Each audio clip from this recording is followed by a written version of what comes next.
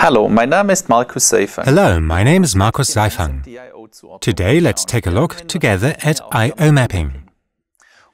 By I/O mapping, we mean the connection between the variables from the process image and the actual hardware signals. So let's look at a practical example together. I/O mapping takes place in the I/O mapping editor, or mapping editor for short. On the left-hand side are the mapping sources, or, as is the case here, the variables from the process image.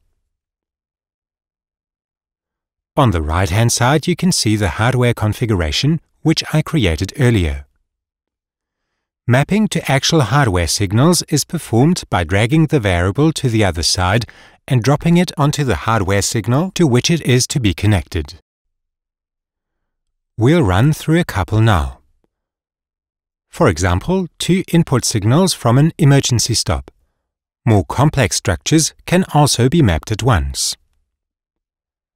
Analog modules, for example, represent a more complex structure, also providing evaluation blocks.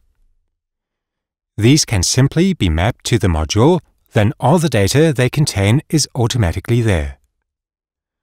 As well as mapping to hardware signals, it is also possible to map to other signal sources. For example, it is possible to map to the process image of other control systems. Mapping can also be used to connect the failsafe section to the standard section. Here's a brief example. I've created a self-defined data type which is supposed to be readable on another control system. One data type is in one program called PRG and the other data type is called PRG1. PRG1 runs on a totally different control system, and if I wish to map these variables, I can simply drag them to the other control system via drag and drop. All communication from one control system to the other is then managed in the background.